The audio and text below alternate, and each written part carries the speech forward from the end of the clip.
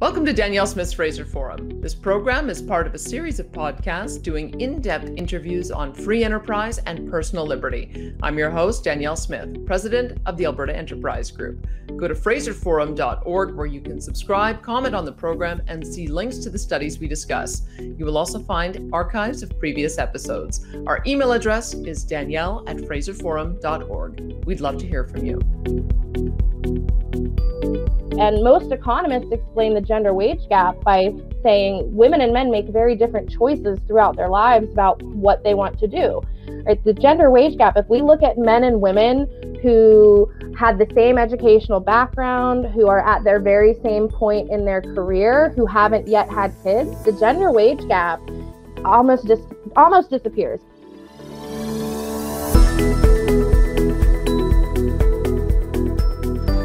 Hello, welcome to another edition of Danielle Smith's Fraser Forum. My guest today is Rosemarie Fike. She's a senior fellow with the Fraser Institute, but also an instructor of economics at Texas Christian University. And we're going to be talking about a report that she updates regularly called Women and Progress, the Women in Progress report. And she joins us now to talk about it.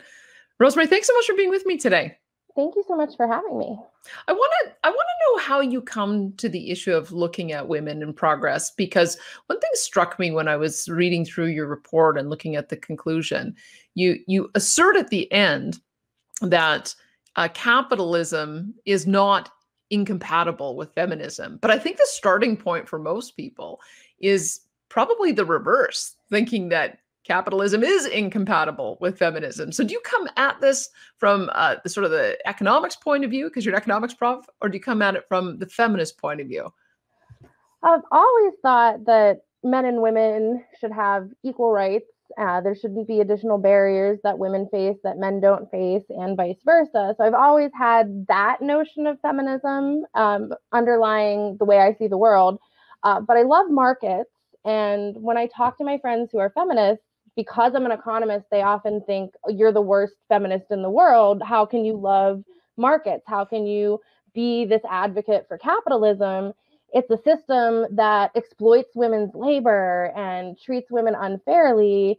And yes, markets might have given us all of these things, but men and women don't seem to share equally in the bounty of capitalism. And so a lot of feminists are starting off from this very strong point of criticism about markets.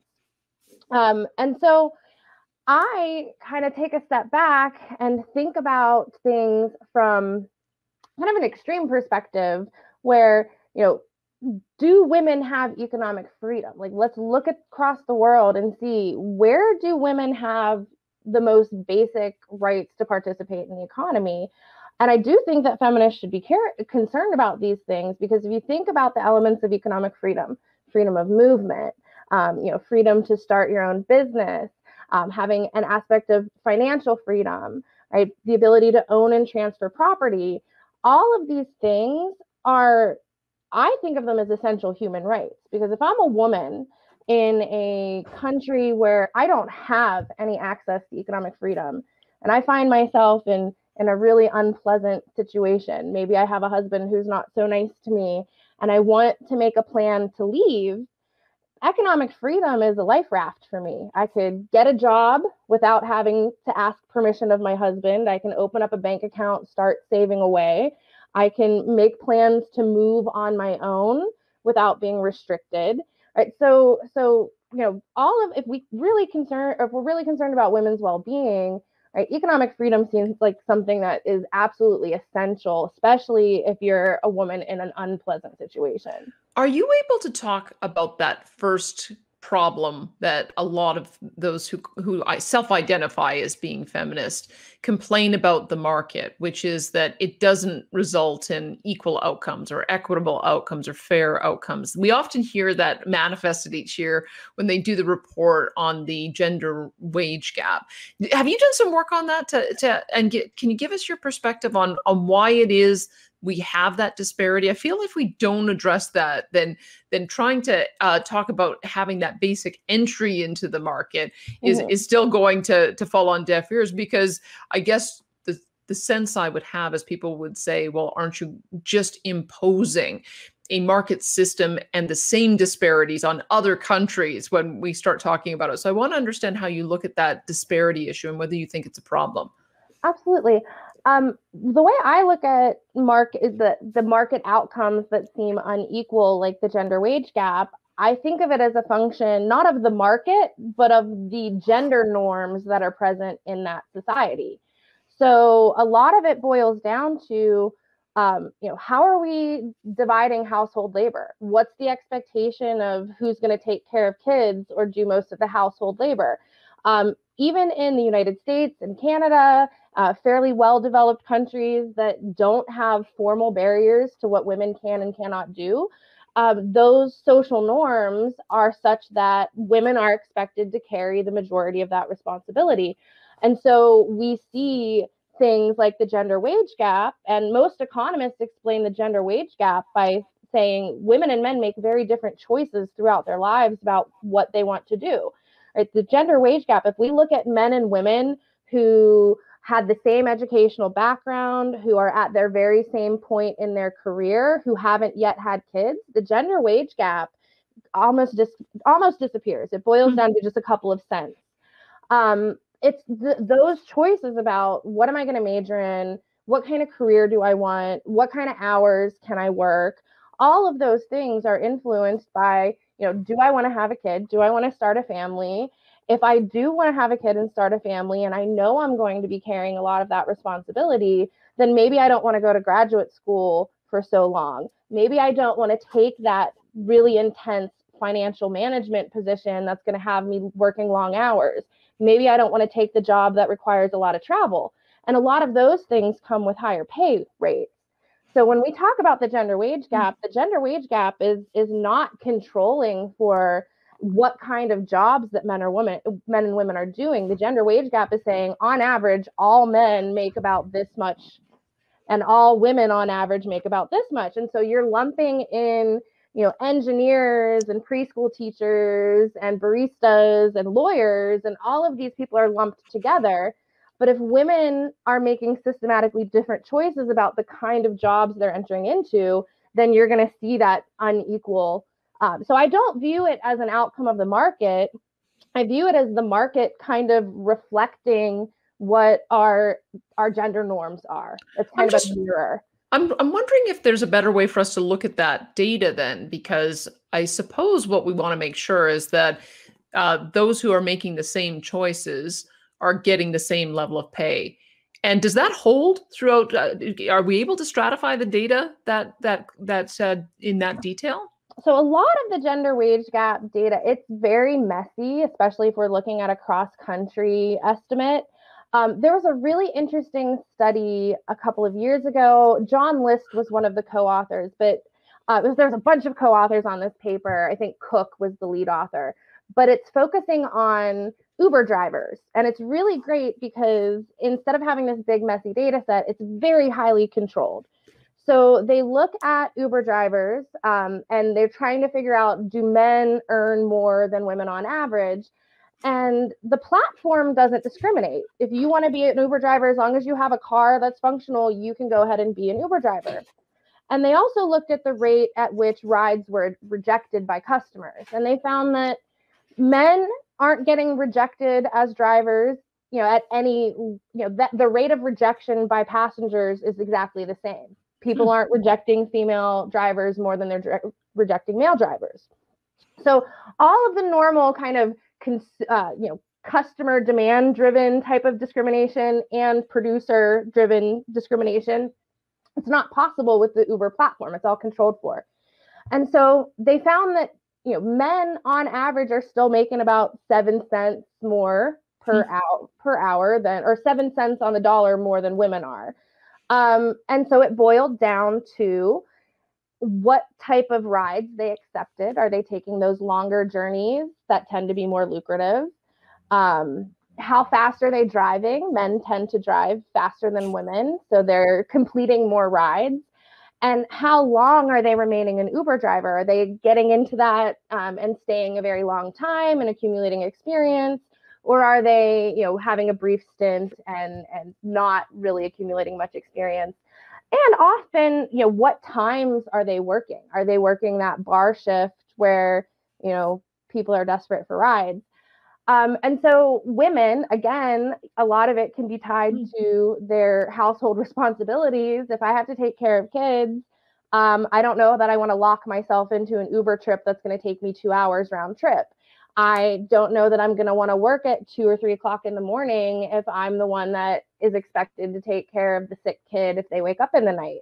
So all of these kind of caring household responsibilities that women are generally more expected to do influence the choices that they make. So I think that study is a really great way of kind of paring it down to the choices that we make.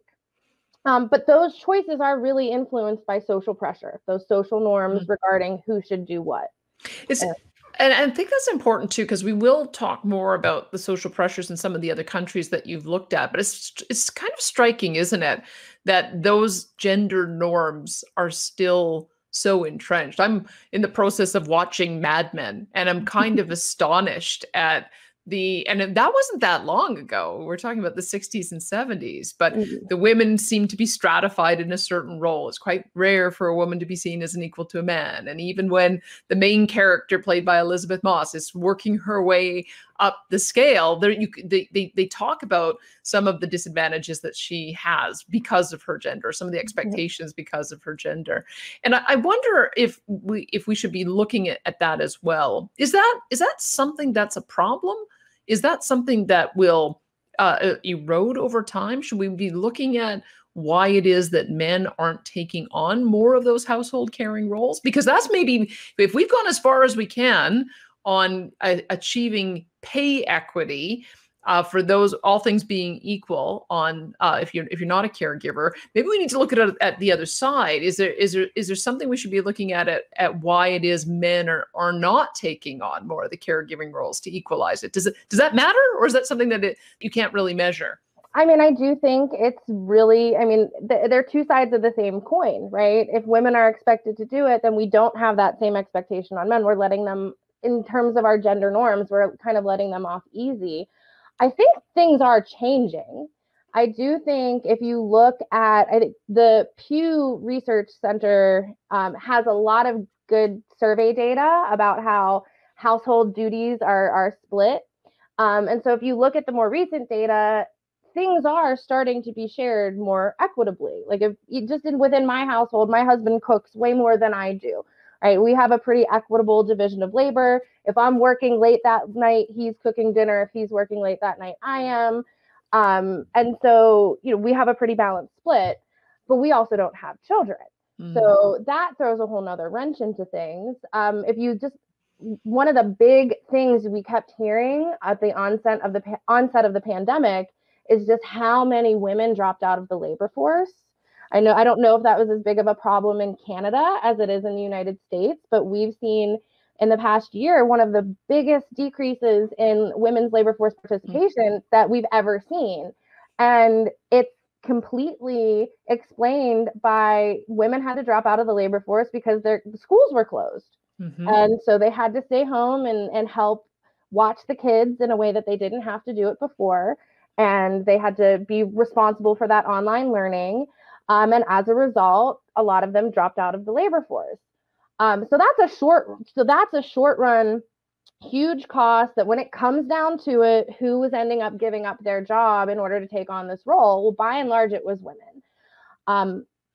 Side note, I do think in the long run, I think some of the labor market changes due to the pandemic, like the flexible work, that is going to be beneficial to women in the long run. So we see this short run, very big cost. But now, since a lot more industries are saying, remote work has worked out very well for us, I think that opens the door for women to enter into occupations like tech industry occupations and other things where they're really underrepresented because the nature of the work has become more flexible. I can't wait to see if that's the case, because you're I right. I hope mean, it is. we've become such experts at using technology and Zoom. And I think in some ways it's sort of remarkable because there's been a slow sort of pressure to allow more work at home. And then all of us had to do it all at once. Mm. And almost all of the conversations that I think business owners are having is how do you create a hybrid approach of having people in the office some of the time and at home some of the time? I'll be really interested to see how that impacts the data. Let me ask you, because I think that's one thing that makes us very uncomfortable, is that we don't think that there should be a having children's penalty. Like, there shouldn't be a penalty for wanting to bring up the next generation of kids, because we all need to have that next generation for a whole variety of societal reasons and economic reasons.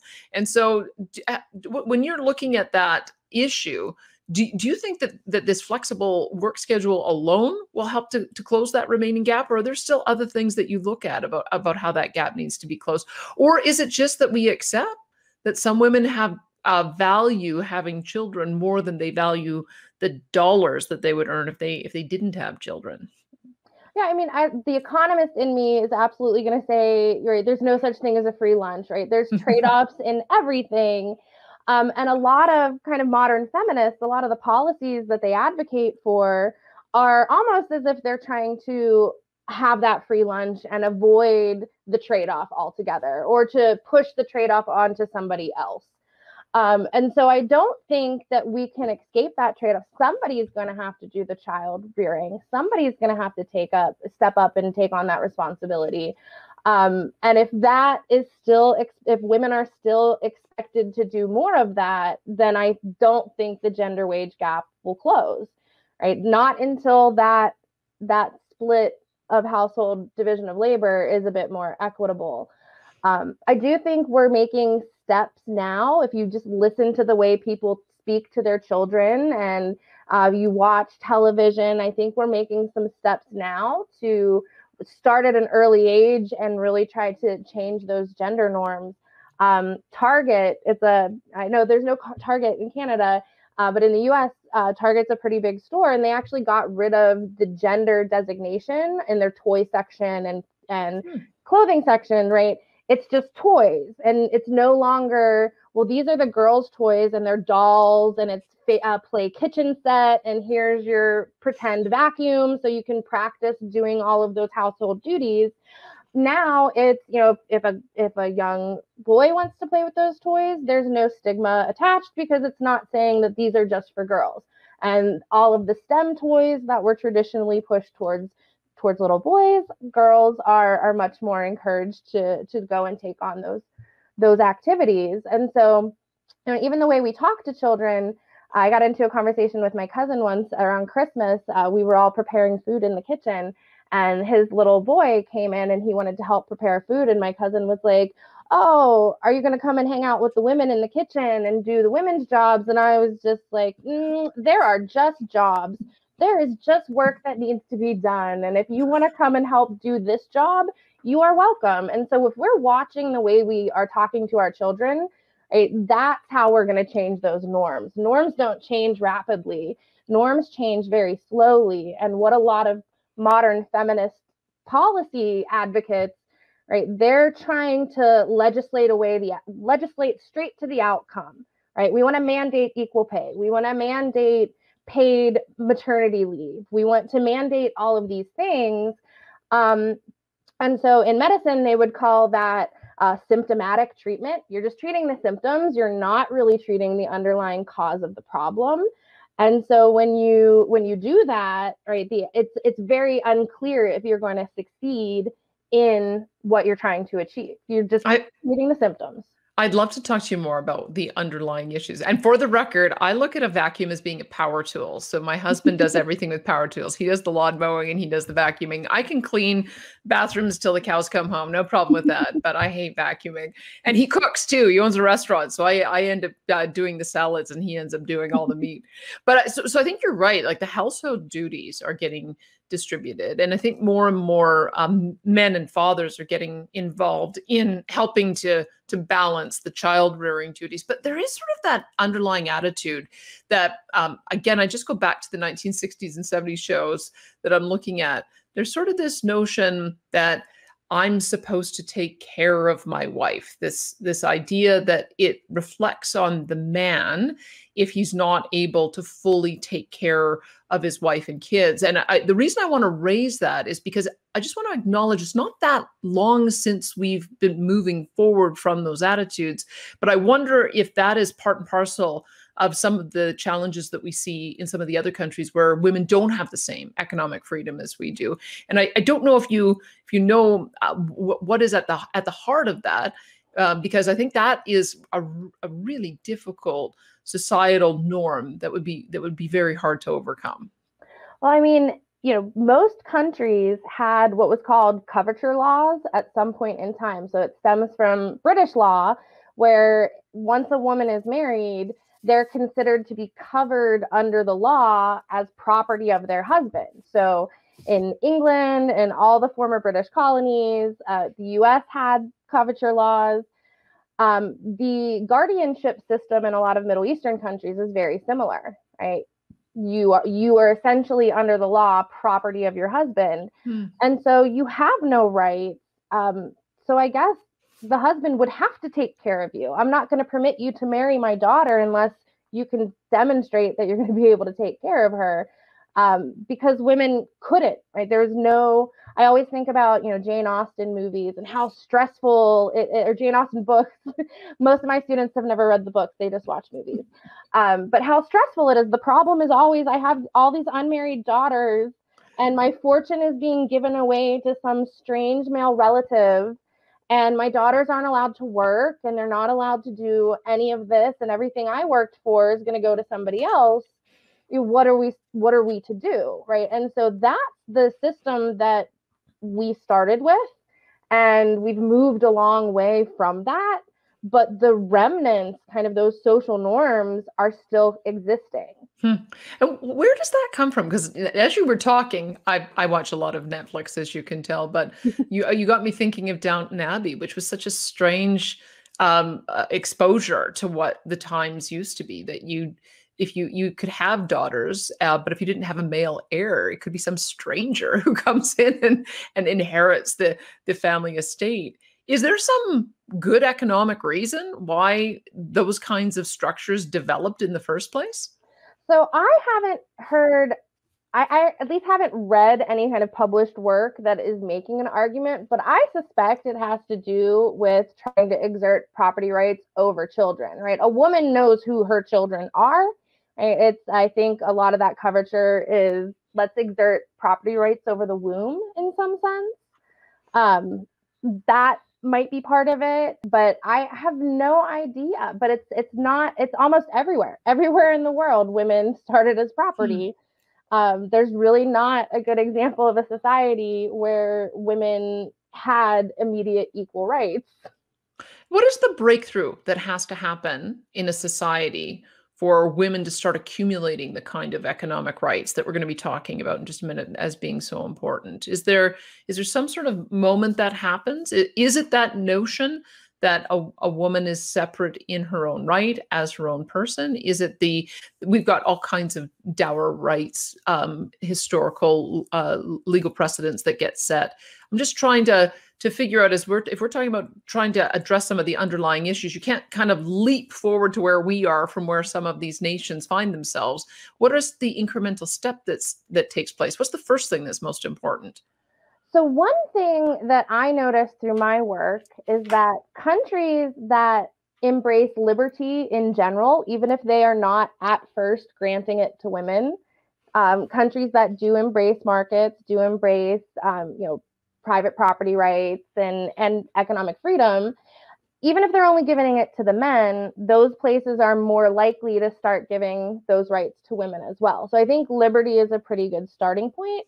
And if you think back to a lot of the classical liberals like John Stuart Mill, and a lot of the authors that wrote about the due commerce theory, I think Montesquieu would be one of them. The classical liberals of the 1800s, they wrote a lot about how markets have these civilizing effects on human behavior. you go out into the market, and in order to be successful in the market, you have to practice these virtues. You have to practice honesty, and you have to establish a reputation that you're trustworthy. You have to be more accepting of people who are different from you, because if you're not willing to, hire that employee who's a woman, well, it could be the case that you just missed out on the best employee of your life, right? And that's going to hurt your bottom line. So there's a lot of empirical evidence that countries that are more economically free tend to have more tolerant attitudes. Not just of women taking on non-traditional roles, but there are some studies that talk about how greater economic freedom is associated with greater tolerance of homosexuals, or greater tolerance of immigrants or people who have different religions from you. So I do think that the early classical liberals kind of identified that there are some civilizing aspects of markets where we become more tolerant of other people, and then through our process of exchange, I get to learn that people aren't that different from me, and then we can start to grant people more rights from there. When we start looking at some of these other countries, I guess I think I just take it for granted that markets exist everywhere, because you have to have the buying and selling of goods just for even basic sustenance. Am I fooling myself? Do markets exist everywhere? Is it sort of a scale? Is it a scale of freedom? And so is that what we're looking at, or are there places that are just truly not free? I mean, even if you think about the USSR, right, there were markets. Even if we're talking about, underground economy, right, we're always, no matter how hard you try to quell the formal market, you're still going to see informal markets spring up. So there will always be markets. But when you have a lot of laws and rules that limit your choices and make it difficult for you to be entrepreneurial, and make it difficult for you to make the choices that make sense to you to improve your own life, then that's where those limits on economic freedom really start to affect our material well-being, right? Because now choices are taken off the table. I have to jump through more regulatory burdens or hoops to get.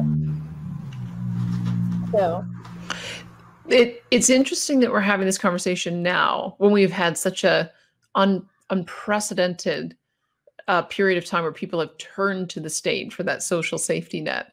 And I wonder if we're going to boomerang back to embracing freedom, embracing the choice, embracing the markets, embracing entrepreneurship, or if you can just get used to somebody taking care of you. What are you going to be looking at actually as we go forward in this post-COVID era on that?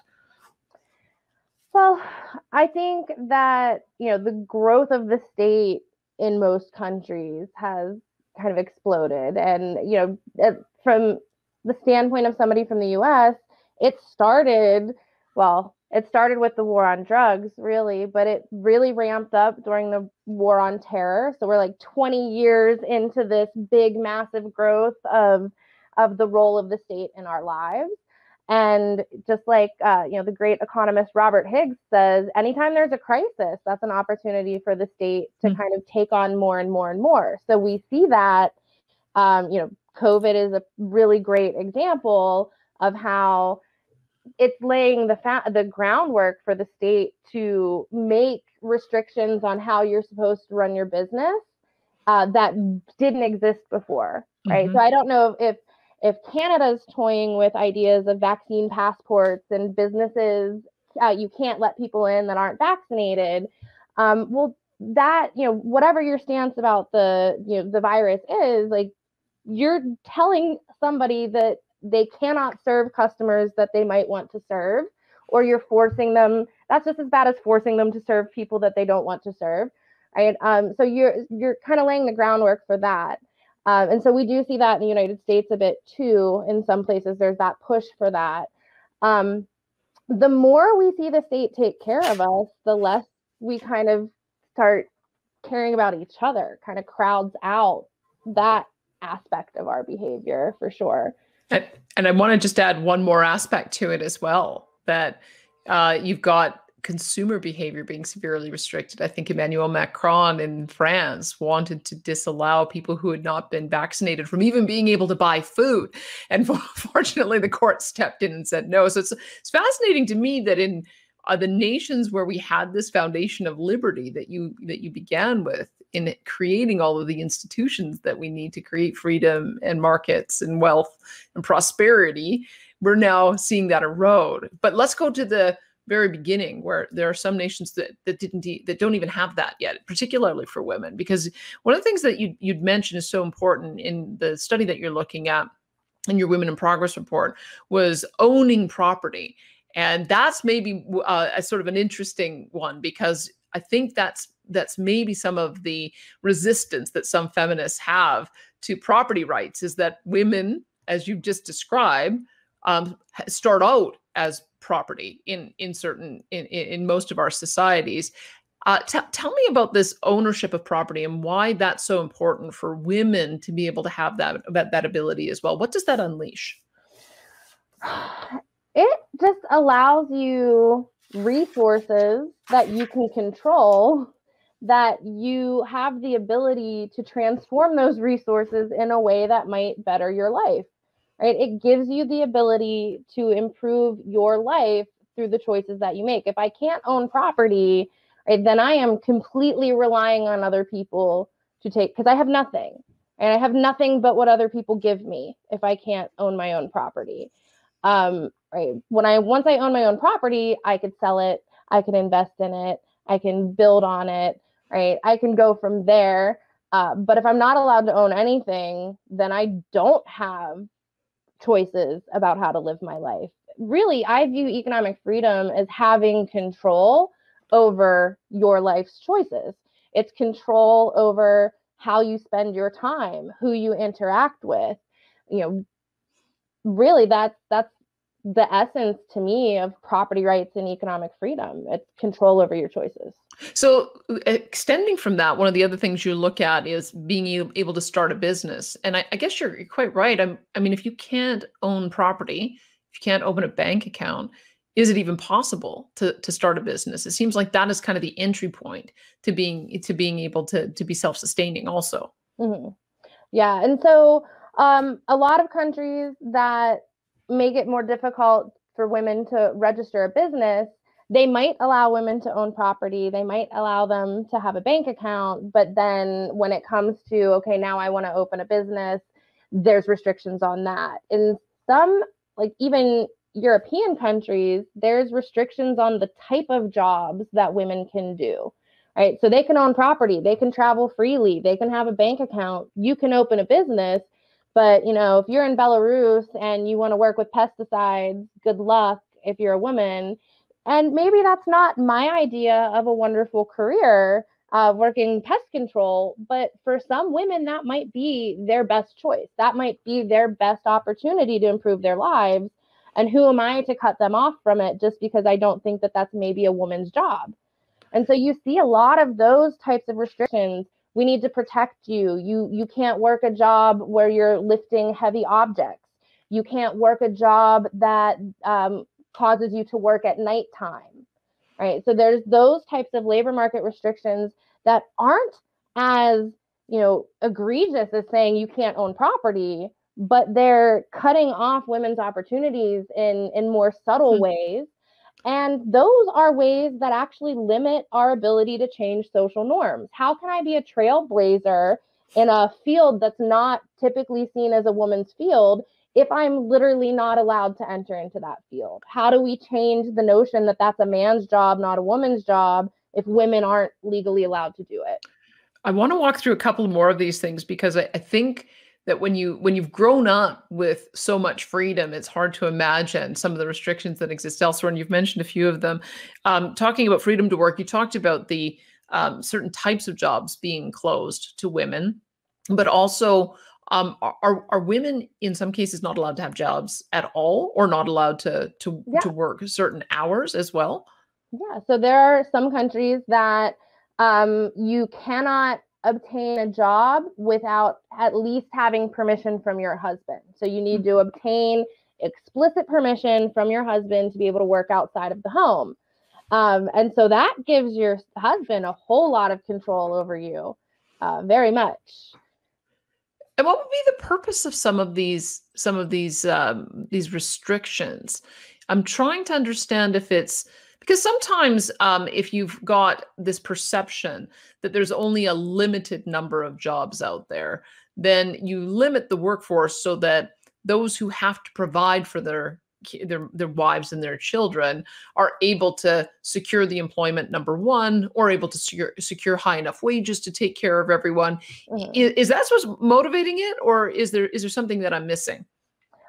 I mean, a lot of the countries that have those types of very severe restrictions on women working outside of the home, they do tend to be countries in the Middle East and North Africa. And so there does seem to be kind of a cultural, maybe even religious component to that. I'm hesitant to say that it's completely religious. I don't know enough about the religion to make that call, but the pattern emerges that it's that part of the world, and to some extent, some countries in Southeast Asia as well. But I do think that there's some sort of there's something to be said for that fact that pattern has emerged. Okay, so I want to make sure we go through each of these. So we've talked about freedom to work, being able to be employed, and also the type of jobs you're employed in and hours of employment. We've talked about financial rights, being able to start business ventures. We've talked about some aspects of property rights, being able to manage resources, being able to invest in stealth, being able to inherit. When you're assessing that on economic freedom, why does that matter for a woman to be able to inherit? I mean, I think we talked about Jane Austen and we talked about Downton Abbey, right? It's if I want to work hard, it destroys a little bit of the incentive for somebody who is successful to work even harder. Because if I only have daughters and I feel like I've made my fortune, if my daughters can't inherit the fortune that I've made, what's the incentive for me to continue to produce and continue to create? So I do think property rights, inheritance is part of having a property right? If I own a business and I am very successful, if that's truly my property, I should be able to determine who gets that after I die. Right. And so not having the ability to have my daughters inherit my property, then I don't really have full control over my property. Somebody else has a bit of control over it. I like the way you describe that too, because it goes to the first point you're raising is that liberty is the foundation. If they apply liberty to the decisions of men, then it extends to women. And so there's a symbiotic relationship is that both parties need to have that kind of freedom. Let's go on to a couple of other ones. Freedom of movement. Tell me the ways in which we don't see parity in the genders in some countries that you've had a chance to look at. Yeah, so some countries, like Sudan and Egypt, they have limitations on women's ability to get a passport in the same way that men have a lot easier time getting a passport. There's limitations on their ability to travel outside of the country on their own or within the country on their own. In some places that have the guardianship system, you need a male family member to be with you if you're leaving the home. And so, being able to choose where to live, being able to move where there might be economic opportunities for me, all of that's limited if my freedom of movement is limited. And as I said before, you can't escape a bad situation if you're not allowed to leave. And I think that's also then tied to legal status and legal rights. So give me the range of things that you look at there, because we started off by saying that in many countries, women start off as property, but that would also very likely then have severe limitations on if they did have some legal challenge they wanted to take forward, their likelihood of being able to access justice, access the courts. Yeah, so in some countries, one of the variables that we used to have in the earlier editions of the gender disparity measures is, does a woman's testimony in court carry the same weight as a man's? And so in some countries, the testimony of a woman only counts as like half of the testimony of a man. Can you be the head of household officially? There's some countries where a woman cannot be the head of household. It has to be a male that is declared the head of household. There are countries where I can't sign a contract if I'm a woman, right? So I can't make, mutually beneficial voluntary exchanges because I'm a woman, and that's the ability to have a contract be upheld in court. Right? I could make deals, but whoever I enter into an agreement with could totally screw me over because it's not going to be upheld in court. Now, here's a sensitive topic because we're having this debate and discussion now about whether it's if Western values and sort of Western white European culture is systemically racist. Do we come from a paradigm in the West where we think that the way we do things is the right way, and we're kind of having a cultural imposition when we start talking about these concepts? Are these everyone concepts? Should it matter? Can we divorce it from Western culture, from Western white culture? Is there a way to sort of neutralize the topic? So as we start talking about some of these countries, people are going to see, a lot of those countries are in Africa or the Middle East. And how do you address that in a culturally sensitive way? Well, first, I think it's important to recognize that, the West had those same type of laws. They weren't unique to that part of the world. That part of the world still has them in place, but that is not a unique type of law to have restrictions on women's rights. That's everywhere. And so I think that's one starting point, right? Because everybody had those types of rules in place. And if you think about, even in the United States, as late as the 1980s, there were restrictions on women's ability to have a credit card in her name without getting permission from her husband. So it's not like it was that long ago where we got rid of at least the formal remnants of this system. Right. So that's one way to kind of think about it. The other way to think about it in terms of it being an everybody problem is that when women aren't able to participate in the economy, that comes at a huge opportunity cost to society as a whole. Right? Their ideas, what they could have contributed, are not being shared with the rest of the world. I think about my sister. She's brilliant. She's an anesthesiologist. She's like my hero. She's amazing. And I think about, how much worse off the world would be if she wasn't able to do what she does. If we lived in a world where she wouldn't be able to, treat patients and help contribute to saving lives, that we would be worse off for that.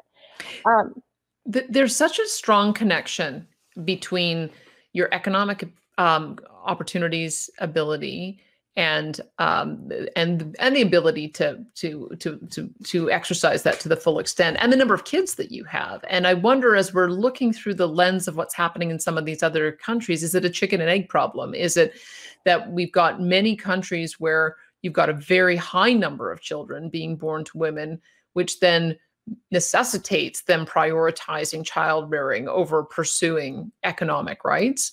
Or is it the reverse? Is it that you need to have the economic freedom to be able to pursue a sort of out-of-home income in order to have the ability to have fewer children because you've got more family means to take care of yourself? How should we approach that issue? Have you overlaid, when we look at some of these jurisdictions, what family size is? So I haven't really looked too much at family sizes, but I do know that there's a pretty strong correlation that higher per capita incomes are correlated with lower birth rates, right? Lower population growth rates. So wealthier countries seem to have fewer children. Part of that might be, if you're in a poorer society, you need a lot of children. They're helping you do the farming. They're helping you meet that subsistence level of living. And that was true for the US and for Canada in, early 1900s even, right? Families had lots of kids. Not all of those kids were expected to live to adulthood. I think my grandmother, her name is Rose. She was named after her older sister who passed away. She had a huge family, right? You weren't not all of those children were expected to make it to adulthood, but they were also contributing to household production and contributing, income, having jobs. So part of that is necessity. As we started to develop, we saw child labor drop before we had child labor laws in place. Because once we started to have higher per capita incomes, we didn't need as many kids. They didn't have to work. We could start educating them. Once we have even higher per capita incomes, we don't just have to educate our sons. Now we have the extra money to start educating our daughters too. So I do think part of it is just kind of a natural path of economic development. Right, as we become wealthier, we tend to have fewer children.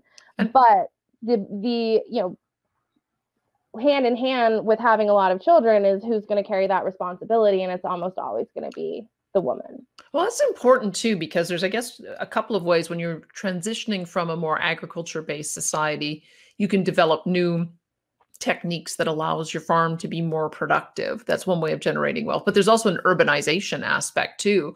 And as we look at these countries, is that a factor that we should be considering? Is that the more likely that the women are living in a situation where they're in an agriculture environment or maybe doing subsistence farming, that's where you're also going to see that they don't have the same economic freedoms?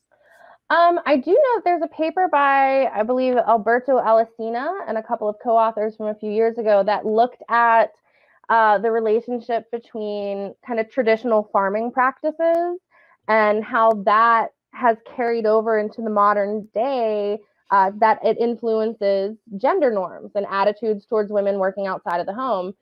Because some of those traditional farming practices, particularly use of the plow, well, that was physically demanding, and so it started to necessitate a division of labor that kept women in the home and men outside of it. And so I think there's definitely a linkage there. All right. Now let's talk then. So we've gone through the different types of components that you look at.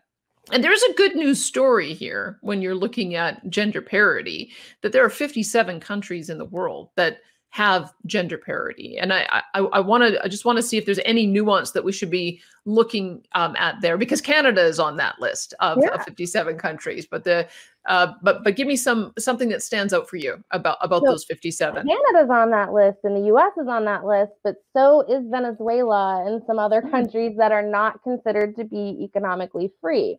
So having equal rights for men and women does not necessarily mean that that country is free. So in Venezuela, men and women are just equally unfree. There's no additional restrictions on what women can do. So that's one thing to notice, that just because there's equal rights between men and women doesn't mean freedom, right? That doesn't necessarily mean overall freedom. It just means no additional restrictions for women. All right. And then when you look at other countries as a whole, are you able to get data for all the countries? Because it looks to me like when you look at the sort of the 5-year tranches, I want to understand where you're getting the data from and how it's changed over time, because you do make a sort of a methodological note that there is an adjustment downward at one point. Isn't necessarily a retrenchment or moving backwards on women's rights. It's really more data became available. So tell us sort of the nature of the data set that we're looking at.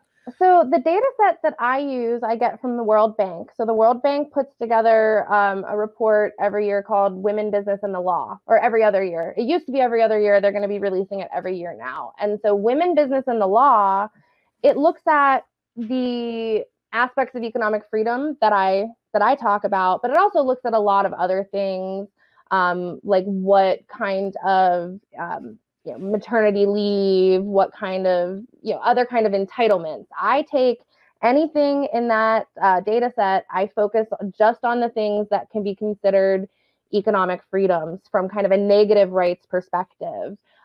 Freedom from having anybody intervene on my ability to make those choices. Go ahead. And then we look at a scale of 1 to 10. Do I have that? So those 57 countries would be at the top. 0 to 1. 0 to 1, pardon me. So the ones who are the 57 countries that have parity, it's 1 to 1. So when we're looking at those, as you start moving down towards 0, what are the kinds of things that you're seeing are problem for some of the middle set? And then we'll talk about the bottom set in a minute. So the middle set, the ones that kind of score in like the 0.8, 0.9 range, Those are countries that tend to have little labor market restrictions that I was talking about before, right? Women can't work these same hours. They can't work jobs that are deemed dangerous or, carry heavy equipment. So those labor market restrictions, typically some South American countries and some European countries, if they're scoring below 1, it's typically because they have a handful of those labor market restrictions. And it's sort of an interesting way you've described it, because I'm sure in those societies, they're probably not looking at it as they're disadvantaging their women. They're probably looking at it as they're protecting their women from being exposed to, in the case you mentioned, pesticides, something that might harm them, or work that might hurt them as well. So it's sort of a different type of motivation for the countries that are in the 0.8 to 0.9. It's almost all of those labor market restrictions are kind of motivated by protecting women's reproductive health, and it's not even necessarily true that lifting something heavy is going to harm your reproductive health. That's kind of an old false. Well, these days with the equipment that we have available to us, almost every job with robotics and heavy machinery that also helps to level the playing field. Let's move down a little bit then. So when you start seeing in the say 0.5, 0.6, 0.7 range, what are the things that are still persistently problematic in those societies where we don't have gender parity? Those are the ones where we start to get into, on top of labor market restrictions, we're going to start limiting freedom of movement. We're going to start limiting your ability to open businesses and engage in contracts. And then when you move to the even lower numbers, there's just restrictions across the board. The property rights restrictions and the inheritance laws restrictions, those typically only appear for the countries that are way at the bottom of the list. And let's talk about some of those countries at the bottom of the list, because you do a list of 15. Is there some reason why you've sort of identified that particular group? Just give us the context there. I think that was the cutoff. So a lot of countries end up with the same score. Yeah. And so when there's natural breaks in the data is when I kind of cut off the list. So I think 15, there was a kind of a natural break in the data there. So let's name them. Do you have the list in front of you? I can pull the list up in front of me if you don't have. I have the list from the previous report, but I also have the list of data that will be published in the Economic Freedom of the World Index this month. So I have the newest data if you'd like to. Yes, please give us the newest data. I thought perhaps because I thought it looked like you were getting data every 5 years. So I wasn't sure if we had something more up to date, but if you do, tell us. I had been getting data every other year, and you had mentioned that kind of artifact in the data that some years we would have more variables available, but the World Bank actually went back and refined this data set. So now there's data from every year from 1970 through 2020 for pretty much every country in the world. And every country, we have data for every variable that we have now. So when I look at the global average, right, in 1970, the global average was about 0.7. In 80, it was 0.74. In 90, it was 0.75. In the 2000s, it was 0.8. And in the 20 teens, it was 0.84. So now we do see this, optimistic outcome that the world as a whole has become much more equitable over the past, several decades. And so if we're talking about some of the countries that are still performing poorly in terms of women's rights, Sudan is the country at the bottom of the list right now. So Sudan has a score of about 0.29. So that's our lowest.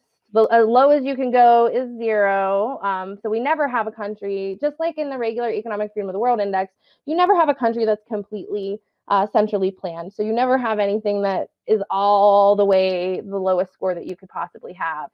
But Sudan, women can't get a passport the same way. They can't travel outside of the country. They can't work the same jobs. They can sign a contract, but they can't work a lot of jobs. And they can open up a bank account, but they can't inherit. They can own some property, but they can't inherit any property.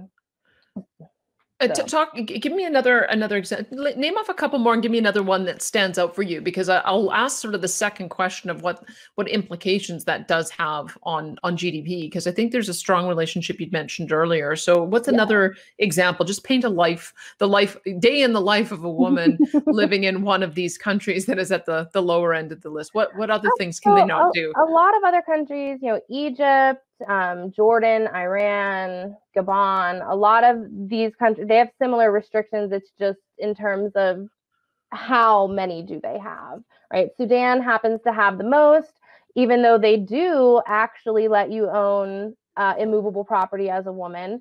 That, when you start to look at the Middle East, that area tends to restrict women's property rights more severely. So what is the connection with economic freedom? Some of those countries are difficult because they get so much of their wealth from oil production. I'm thinking in the case of Iran or Iraq or United Arab Emirates and Oman and others. And I'm wondering how you separate out the GDP per capita, or how you compare it with the impact that the restrictions on one gender is having. How do you tease that data out? So there's a great study that I like to refer back to by Tigner.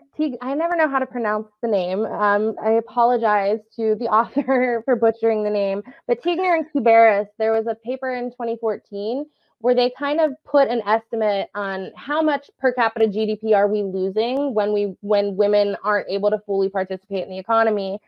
And so for countries where there's a lot of restrictions, they say it can detract up to about 27% of GDP. You're missing out on about 27%.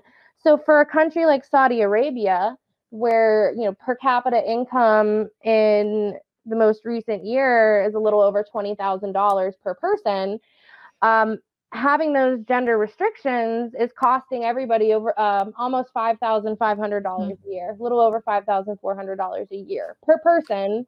I definitely would like an extra $5,400. I would help me out a lot.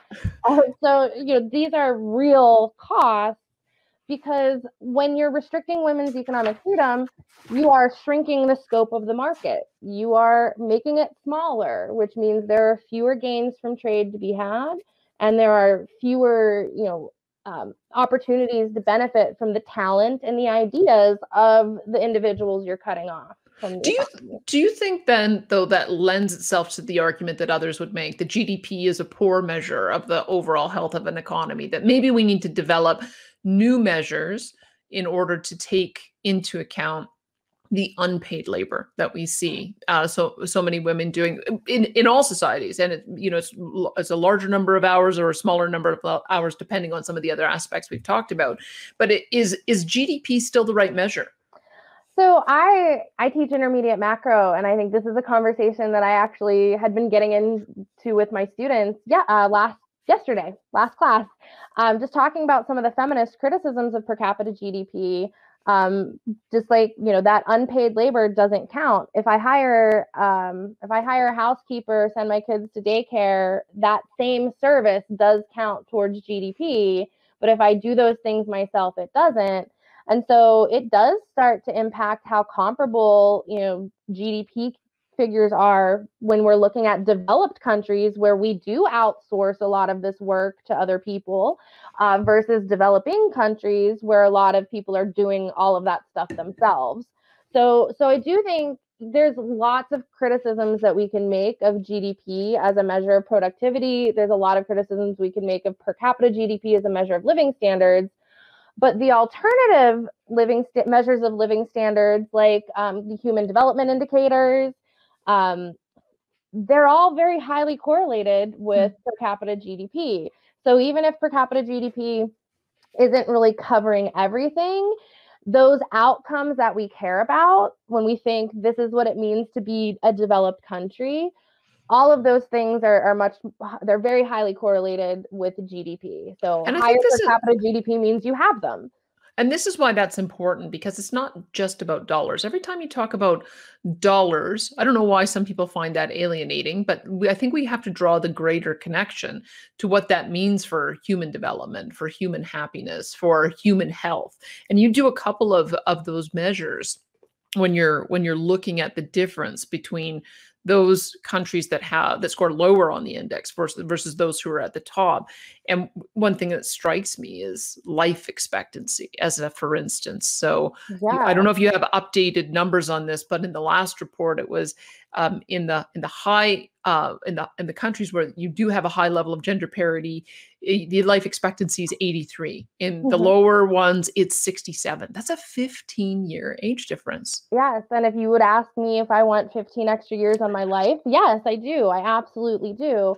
One thing that you notice is women tend to live a little bit longer than men on average. That's just naturally women's life expectancy is a bit higher than men's. In the countries where we're talking about little economic freedom, the life expectancies are pretty close. But as you move to more economic freedom, you start to see that natural spread where women are living a lot longer than men. Not a lot longer, really about like 5 years. But so men do better. Their life expectancy is higher when they're living under economically free institutions as well. But it's about 14 years of a difference as well from the least free to the most free. What is happening there? Are you able to connect some dots about what happens when you don't have the same economic opportunity or the same level of wealth? Why does it have such a dramatic impact on life expectancy? I think in some of the least free countries, we're talking about countries where per capita income might be a couple $100s a year, right? And so you are able to afford just basic subsistence. I can get maybe enough food to eat, maybe a couple of, changes of clothes, but nothing really beyond that. Once you start to have a higher per capita income, well, now you have enough to eat. Now you might be able to afford better health care. You might be able to, work fewer hours and have healthier sleeping habits. Like all of these things that might impact your health and impact your life expectancy. They are correlated with economic freedom, and more economic freedom comes with more per capita income. Do you have also statistics on maternal health or child mortality? Is that a factor too? Yeah, so countries where women are economically free, the most free countries, maternal mortality rates are, 13 women per every 100,000 births will die. We'll see a little over 13 deaths for every 100,000 births, which isn't very much.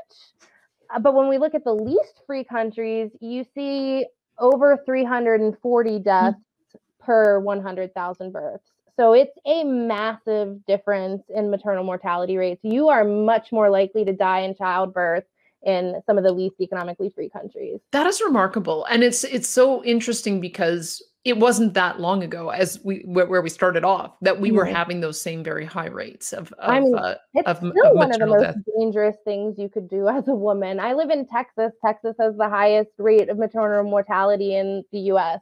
So, you know, that and Texas does have a tendency to restrict women's freedoms, especially when it comes to their own reproductive choices. Isn't that interesting? So explain the connection there for me. Why is it that the more a woman is able to have access to economic opportunities, the less likely it is she is to die in childbirth? Is it simply because she's having fewer children, so there's fewer opportunities for something to go wrong? I mean, if you're going to have 10 or 12 children, there's each one of those times that you have a child is going to put you at risk. Or is it that you just have access to better healthcare because your society is growing wealthier and so there's more modern medicines and so you're able to prevent some of that? What's the factor that's happening there? I think a lot of that heavy lifting is in terms of living standards. Economic Mm. freedom raises the living standards. And in places where living standards are higher, you have better access to healthcare. But, one of the reasons I brought up Texas is because the United States, we have pretty high living standards and access to decent health care. But Texas has a lot of limitations on women's ability to choose whether or not they would actually like to carry a pregnancy. And so when you force women, you take that choice off of the table, right? You are more likely to have women carry pregnancies to term that they would rather not carry to term that might have been dangerous for them. It's so interesting because I think there actually just was a change in It Texas law, was wasn't this there? morning, It was. as of, Yes. midnight, September 1st, if you are, if a heartbeat can be detected, you are unable to terminate the pregnancy. So that's a 6-week bar, right? That's a 6-week bar, and the majority of women have no idea they're pregnant at that point in time. So My goodness. it is effectively an outright ban. And on top of that, they have actually done something really bizarre where they've enabled they've empowered citizens to sue anybody who helps a woman get an abortion beyond that 6-week limit. So if your Uber driver takes you somewhere, somebody you don't even know could sue your Uber driver for up to $10,000 for taking you to have access to abortion care. It's so interesting because this goes to the issue of democracy, and it goes to the issue of what it is that the people are asking for, because you wouldn't normally expect a reversal once you've got an establishment of those rights. But even talking more broadly about some of the nations that we're talking about where they haven't even got to the first steps of economic freedom, is it because there's something wrong with the political process? Is it that there is no political mechanism to push the freedoms forward? Is it that the women are not asking for it yet, or they're not asking for it in large enough numbers? I'm trying to figure out what is the push that causes the movement to go one way or the other, whether it's the extension of more gender parity or whether it's the retraction of it. Yeah, so that is a big question. And that's a question that because I live in Texas and because I care about women's issues, this has become, something that I'm very interested in exploring more about. I don't know that I have a good answer to that question, but what I think it does raise the issue that we can't be too complacent with the rights that we do have. Even if we think that we have come so far, there's always the chance that some of it can slip away here and there. And so that's one of the reasons why I encourage people who care about women's rights to actually consider markets as a solution, as a very viable, essential element of, protecting women and helping them achieve, human flourishing. So let's talk then about if we can connect this to how it is that industrialized and wealthy nations can help, because we have these mechanisms. You mentioned the World Bank is where you get your statistics, but the United Nations, I suppose in theory, has a committee that is supposed to be looking at women's rights, but you look at who's on that committee, and often it's the worst offenders. I think Saudi Arabia was placed on that committee not so long ago, and you just have to wonder if there's something wrong with our international institutions in trying to make real progress in this area. Is it through those kind of multilateral international institutions that we're able to get the most progress? That would be one part of it, because the other side you could look at is there are a number of different nonprofit agencies. I'm involved in Rotary Club, for instance, which has a lot of exchanges with Rotary clubs around the world, is on a polio eradication program, but there's also volunteers that go and help in the instances where there's calamities that happen in different jurisdictions.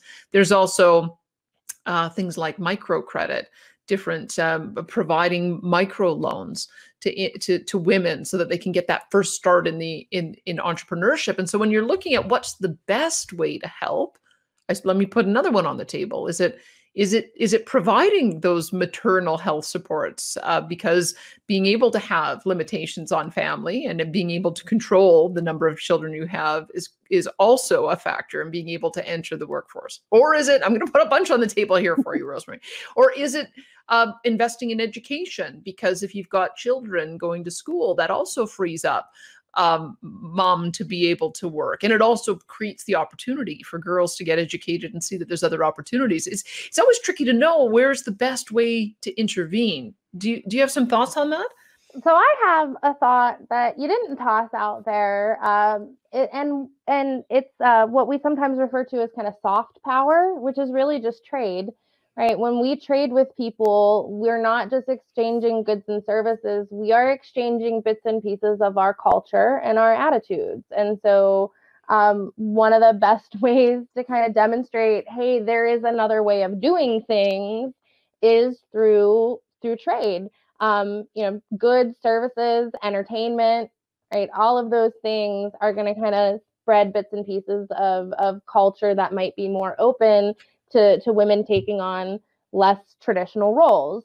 So I think that's a really important and avenue that we often overlook. Like when I know with everything that's going on in Afghanistan, I'm very concerned about the women there. Because there's already tons of reports of them losing rights and not being able to go to school and many horrible things. And one of the things that a lot of countries are talking about is imposing economic sanctions. And I think that, the people in power are always going to be able to take and get whatever they need. When you impose economic sanctions, you're hurting the people that you really should be trying to help. You're not just hurting the people in power, you're hurting the people that live there. Oh, it's so interesting because that creates that. I mean, there's a huge area of discussion about that, which I wanted to get into with you. I'm glad you mentioned that because you have this notion that you should only trade with those nations who match your level of respect for human rights. And there's a whole variety of examples that we could give, and not just women's rights, but let's keep it focused on women's rights for a bit. And so if you've said that you want, it's almost like you're suggesting that you double down, is that those nations that have the worst rights are the ones that you want to engage with and trade the most, because that's where you sort of get the cultural norms changing once there's the exposure to other nations. It seems so counterintuitive. Maybe make that argument for us again, for those who might still be doubting. So, I mean, again, it has to do with that do commerce theory that I had brought up earlier, is that when we're engaging in market exchanges, we have to practice certain virtues like tolerance and honesty. But also when we're trading with people that are different from us, we're not just exchanging the goods and services, we're exchanging parts of our attitudes. Exporting entertainment is a really hugely important one, because if you live in a country where your rights are pretty restricted, if you can see some television shows and movies of how people live and how women are treated in other parts of the world, that could be really eye-opening for you. Watching a television show where a woman is a president or a doctor or a lawyer, that can give you the idea that this is something that is on the table for you as a woman. This is something you can do. It never occurred to me that I could be an economist. It never occurred to me until somebody said, hey, one of my professors was like, hey, maybe you should major in this. But it didn't strike me as something that was, on the table for me until I saw other women do it. So I think that kind of like representation in the media, and so, trading our cultural exports can be very, very important, not just goods and services. You just reminded me of a funny story. I've read Margaret Thatcher's autobiographies, and she tells a story about her son, Mark, being asked in class what he wanted to be when he grew up. And he said he wanted to be a lorry driver. He wanted to be a truck driver. And the teacher asked, well, don't you want to be prime minister? He said, well, can boys be prime minister? That's fantastic. I thought it was a hilarious story because it kind of reversed. His mom was, oh my gosh, that's so great. That was a good one. But, it is interesting because I wonder if technology is going to then solve much of the problems, because it's funny how many times we've made cultural references in the course of talking about how things have changed. And it's got me thinking that if you can get broadband, high-speed internet access around the world, and everybody can carry their device and have access to anything they want to see, what a remarkable change that would make. And so when you're And thinking of the that's best why ways, places try so hard to control it sometimes. If you want to control the citizens, that controlling access to the internet is one thing that seems essential and if so you it want to does, maintain control. and so it does make me wonder then. So you've talked about trade. So if you've got a foreign aid priority, maybe I've just come to my own answer on thinking that. I wonder if it's creating this infrastructure that is going to be the most important, so that then the exposure to all of these different cultures and different values that we've talked about, it would happen organically. That almost seems to be the problem, is we try to push things from the top down. Maybe there's something more, especially if you believe in markets, of trying to find mechanisms to get changed pushed from the bottom up. And you've talked about trade, but even trade, that is government led. You need to have your government willing to have a trade agreement and a trade relationship with another government. Is there some more grassroots way that you can have that kind of trade exchange or cultural exchange without having to rely on a government to government relationship? See, I don't view trade as a government to government interaction. Really? The government, because whenever I'm buying things on Amazon, I'm not buying from the government, I'm buying from an individual on the other side of the world, right? Trade is an individual thing. Governments make rules about which individuals can and cannot trade with each other. But to me, trade is very much people trading with people. And sometimes the government stands in the way of that. So I see trade as being kind of that grassroots organic activity that we could, influence people's opinions. Another thing, and this would require the government, I think that allowing people to move into your country if they are unhappy with where they're at, allowing people to immigrate into your country could be life-saving for them. Right? Accepting refugees, right? That is something that would be a big help. And as governments would start to see their populations dwindle, they might rethink how they treat their people. I'd love to know a couple more examples that you'd have. As you're talking, I was thinking I just started investing in a company called Jumia, and what it is it's marketed as the Amazon of Africa. And so I'm quite interested to see how it develops over time, because that facilitating that kind of trade relationship, if you think that is absolutely core in addressing some of these liberty and equity issues that we're talking about, I wonder what we're going to see over time.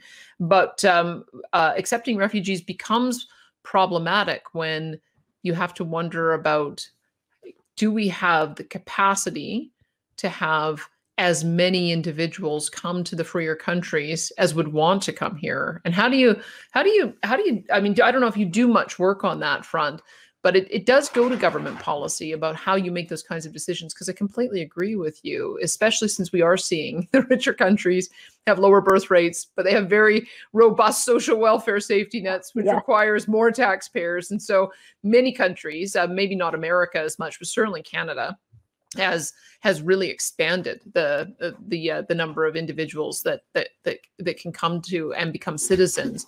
And I'm wondering just how you assess that and prioritize that when you're looking at through the lens of gender. Is there a way of prioritizing to those countries that are the worst off? Is that how you would kind of approach it? I mean, I am somebody who is going to take a stance where I think, people, ideas, and goods should move freely across borders, and there really shouldn't be any kind of restriction. I think, like Julian Simon, humans are the ultimate resource. And so the more people we have, the more we can produce, the more ideas we have circulating. I see humans as being like purely beneficial. especially in the long run. I know in the short run there can be, some infrastructure constraints. I know in the U.S. we have a housing shortage, as a lot of people have moved from cities into the suburbs. Our housing prices are going up, and so a big influx of immigration would, complicate some of those problems. I know that a lot of liberty-minded people tend to be worried that immigrants that come from countries that are less free will carry over those values, so that when they're voting and making, when they become citizens and they're making decisions here, they're going to want to impose institutions that are consistent with less freedom. But the empirical evidence on that suggests the opposite, right? The people who want freedom are leaving their country to go to the more free country because that's where they want to be. And so you don't actually see the effect of people kind of bringing their poor institutions along with them. And what you just said it rings so true with me. And that's maybe the other side of the coin. Is there a danger that we are the people who would be pushing for freedom in the country of their birth are, if you pull them out of the mix, does it then make those countries less free? Because you don't have the people sort of pushing at the edges to try to be the activist, to push government to go in the right direction.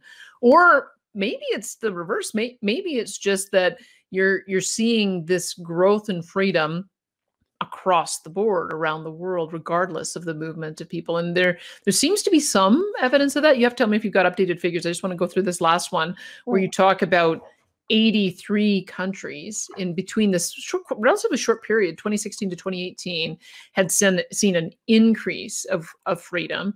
But then you saw 54 that saw a decrease in that kind of economic freedom for women. So I look at those numbers, and it's not entirely clear to me if there's a story that can be told with that. What is the story you tell when you look at those numbers? So to me, I agree. There isn't kind of a geographical pattern that jumped out at me, but it's really the countries that started to add additional restrictions are ones that have adopted new labor restrictions mostly. And the ones that have improved economic freedom for women are ones that have moved away from those types of labor restrictions. A lot of the big change are those, what types of jobs can women do? Okay. So when we look internationally, I'm glad we discussed it this way, because I wonder if we bring it closer to home, what it is that we should be focusing on closer to home as women, because I think I told you off the air that I don't consider myself a feminist, and maybe it's because I grew up with a mom who had already paved away all the barriers for me, and so I've never felt like I had any barriers to any job that I ever wanted. I never felt like there was a glass ceiling on what I could earn. I've had wonderful male mentors who ensured that I had pay equity with the men in the same type of job. And so I feel like, boy, we've ticked off a lot of boxes here. Maybe we should be focused on helping women around the world get to the same level that we are at, rather than trying to manufacture statistical differences that can be explained in the way that you talked about. Maybe I'm being too negative about what I perceive to be the positioning of the feminist movement here. But what kind of conclusions, when you look internationally, what kind of conclusions do you draw about what the North American feminist movement should be focused on? I think the North American feminist movement, as I said before, is really focusing on kind of narrowing those labor market disparities, that gender wage gap. That's what we're focused on. And the way that the feminists focus on those goals is through laws that restrict economic freedom. So one of the things that I always try to point out is that if economic freedom is associated with all of these things that we like longer lives and healthier lives, higher rates of education, these are things we find desirable. Economic freedom helps achieve those. You are trying to achieve, equality by reducing economic freedom. You might be shooting yourself in the foot. You might be really making a big mistake. So think very carefully about whether that's the route that you actually want to go. Because there's case studies in some countries where they have, gender quotas on corporate boards, some countries saw, performance of those companies plummet and stock values plummet.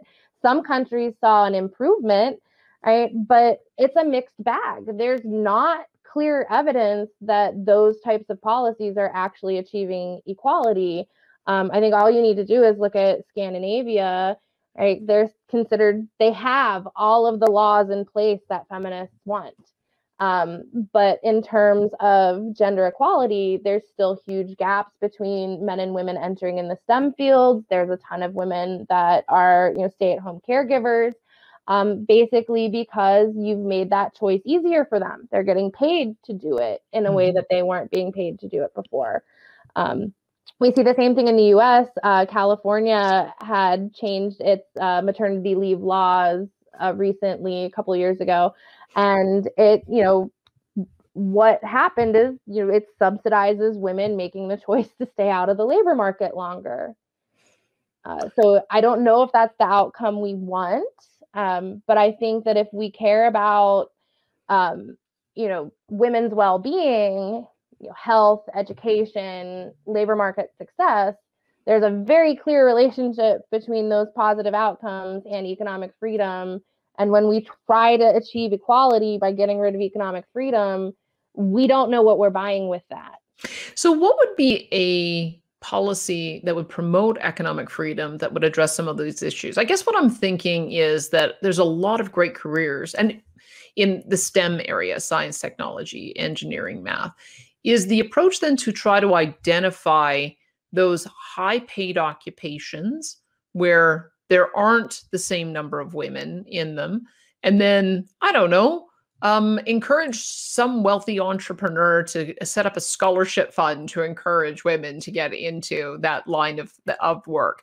I mean, I'm trying to think of ways that you can identify where the issue is in a real way, and then promote that economic access that you're talking about without saying it has to be a government solution. I'm trying to, that's just sort of one example. I know in my home jurisdiction, there's a lot of work to get women looking at jobs in trades, because as we've discussed, because they're so technological now and you can run heavy equipment off of just a dashboard, there really isn't the same kind of barriers to doing heavy physical labor as there was in the past. And so as a result, there are industry groups that are trying to find ways to promote to women that there are really good paying jobs in those skilled professions. And so those are the kind of things that I'm thinking about, but I wonder if you've got some more thoughts about, we've talked about things that the government shouldn't do. What are some of the things that entrepreneurs should do? Civil society, there's a huge role for,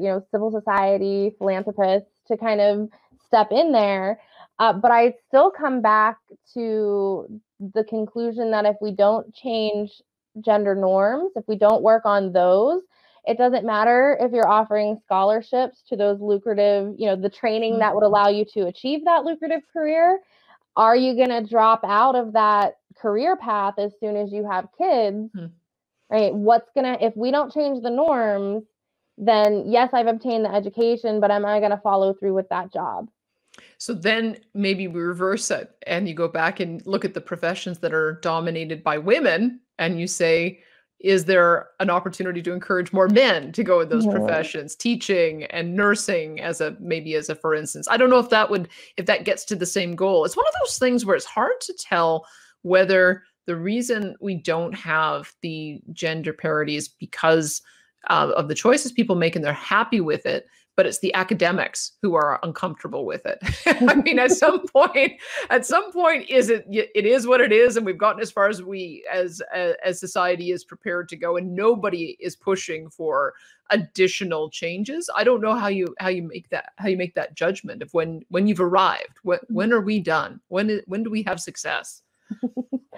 I mean, I think some modern feminists would say we don't have success until we get rid of that gender wage gap, or, and as I said, I think that the goal to a lot of modern feminists is to insulate women from the cost of some of the choices that they're making, insulate them from the trade-offs. I want to have kids, but I also want to have the high-paying career. And if I take time off of work to raise my kid for a year. I want to guarantee that my job is still going to be there waiting for me, right? That's really putting a lot of burden on other people.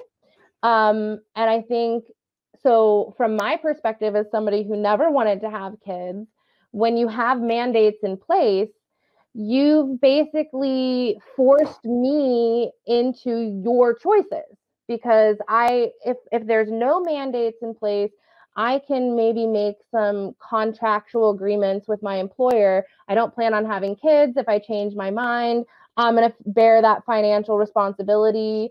In exchange for a higher salary now, please, I'll carry that cost on my own if I change my mind.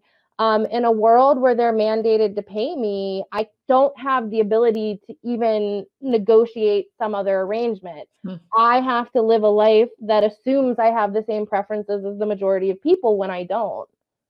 Thank you so much for the conversation today. It's been illuminating. Is there anything else that you should let us know that you're looking at for kind of future areas of research? Well, the whole issue of the relationship between, more tolerance towards women taking on non-traditional roles and how that is correlated with economic freedom is a current project of mine.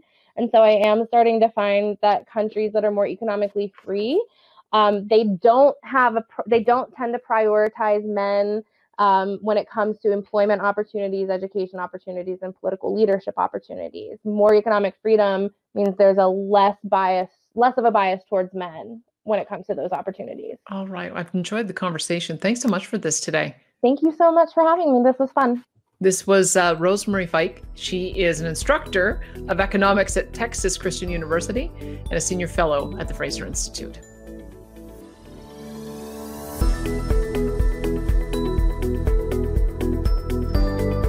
We hope you enjoyed today's episode. If you like what you heard, be sure to subscribe on YouTube and wherever you stream your podcasts. And to stream old episodes, learn more about the show, and where to subscribe and submit your questions for future guests, visit fraserforum.org.